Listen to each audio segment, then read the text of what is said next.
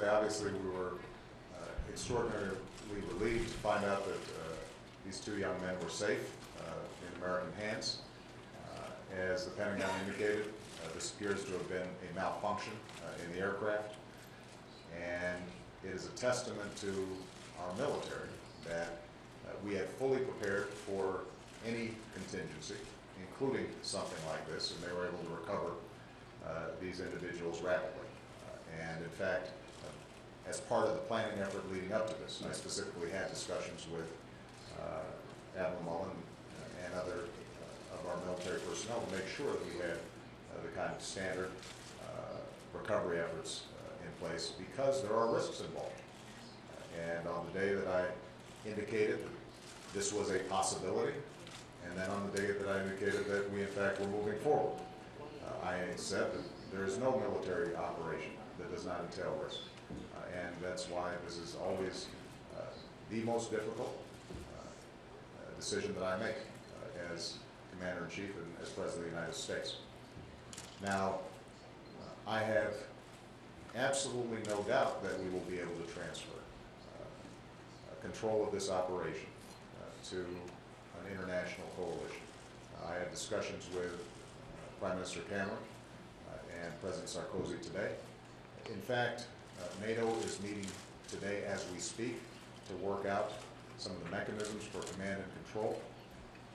I would expect that over the next several days we will have clarity and a meeting of the minds of all those who are participating in the process. We're already seeing a significant reduction in the number of U.S. planes that are involved in operations over Libya, because, as I said initially, our job was to take our unique capabilities and create a space to shape the environment so that the operation of the no-fly zone could operate effectively, and to make sure that our immediate humanitarian goals could be met.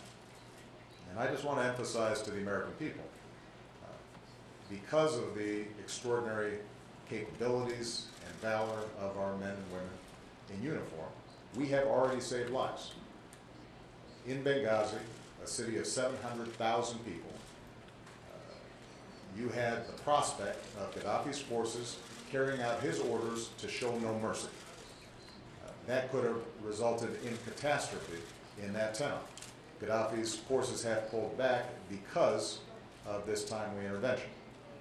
And obviously there are always risks involved in this kind of operation, but for us to be able to structure something where we bring our unique capabilities to bear to fulfill a mission that is supported by the international community against somebody who was about to direct his armed forces against his people in the most vicious of ways, is something that I think the American people, and certainly our American military, should be proud of. I said at the outset that this was going to be a matter of days and not weeks, and there's nothing based on how we've been able to execute over the last several days that changes that assessment.